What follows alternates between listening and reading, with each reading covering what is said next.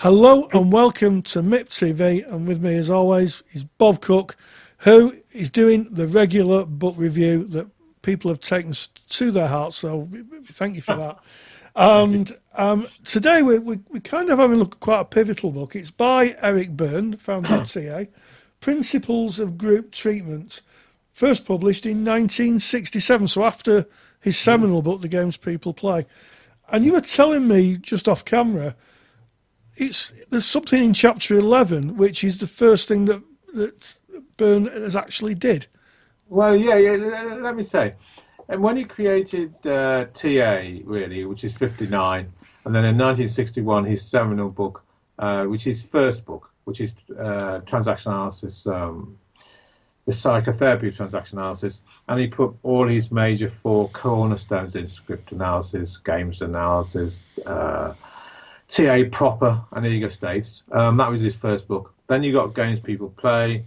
Then you got another book about organisations, and then in this book is Principles of Group Treatment. In chapter 11, he really talks for the first time about how you do TA, how you actually do it, not all the theories which he spent most of the other books talking about, but actually how you do transaction analysis.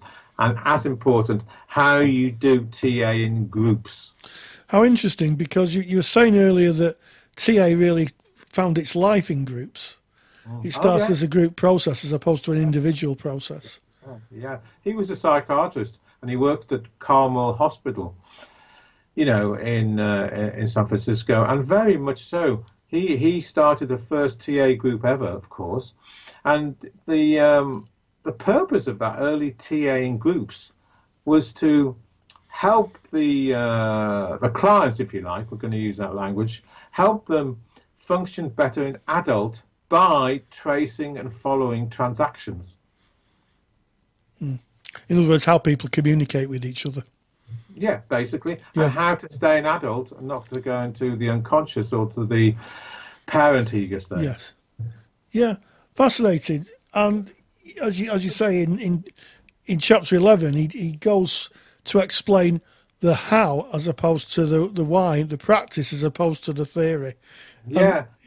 An interesting thing, chapter 11, I find very interesting, because I've been a TA therapist and an integrative therapist for 40 odd years, or getting on that way. But in this book, in the chapter 11, he says this: to be a real TA therapist, you must go to the board, that's the whiteboard, and teach at least 3 or 4 times in an hour's session.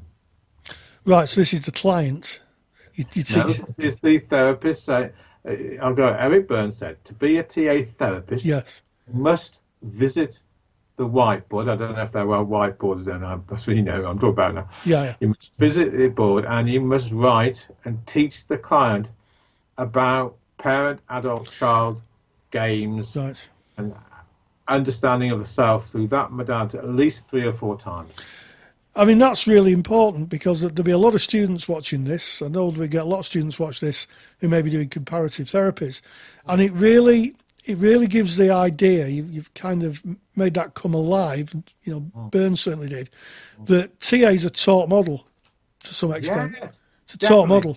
Yeah, that's right. And, you know, in CBT, they have individualized learning plans. Yeah. Well, Eric Berne, I think, was the first CBT therapist, and he would give all his clients homework. And he would go to the board at least, as I said, 3, 4, 5 times in an hour's session, and provide an educative part to therapy. Yeah. Which still really exists to this day, doesn't it? Yeah. It's still the legacy of that still lives on. That TA therapists explain the model and the process of personality, and then allow the client to kind of find their way within what's taught. Yeah, because Eric Berne's major principle was that he wanted to help the client strengthen their adult ego state and to understand their psychological internal process. And the best way, he said, to do that, in chapter 11 particularly, was to go to the board and teach 3 or 4 times ego states, games, rackets, script, so they have from their adult a knowledge of when they're in parent, adult, and child. Yeah. I think that's so useful, Bob, because I think a lot of people who think of therapy think of it as, I think it's a number of levels. Some people think it's the couch. Other people think it's, as they see maybe on the TV with, and he's one therapist working with the client's frame of reference. But it's so useful to hear you talk about TA being a talk model, that educative, giving the clients the tools to be able to see how they are in the world. Yeah. And this particular book talks about how to do it as opposed to the theory. That's right. And it concentrates particularly on how you do TA in groups. Because TA came out of groups, like I said, aiding communication. But most of all, the therapist would help the person know when they're a parent, know when they're a child, know when they are actually transacting in an unhealthy way, and teach that. And teach it. Yeah. Like what you've just said, teaching it. Well, I think it's really, really useful to hear. Who would benefit from reading this book? Students. Students would really benefit from reading this because they would understand fundamentally how TA was taught in a classical way, how it was taught in the 1960s, where Eric Berne was coming from. This was way before the idea of relationship psychotherapy that we're so engrossed in today.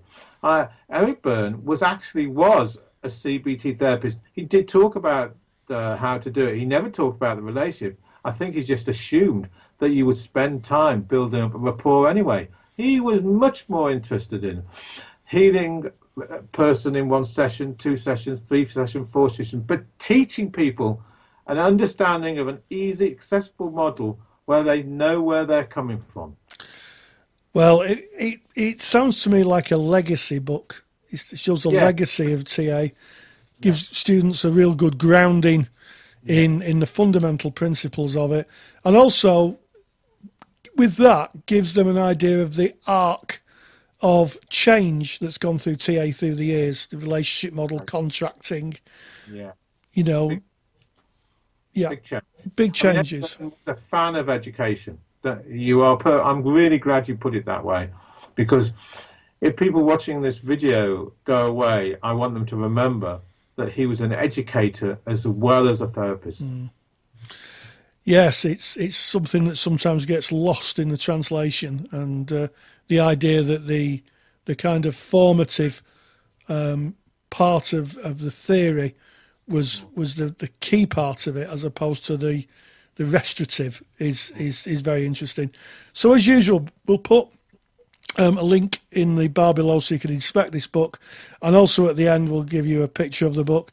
As Bob said, well worth visiting just for historical context and to see how the arc of therapy, TA therapy, has changed through the years.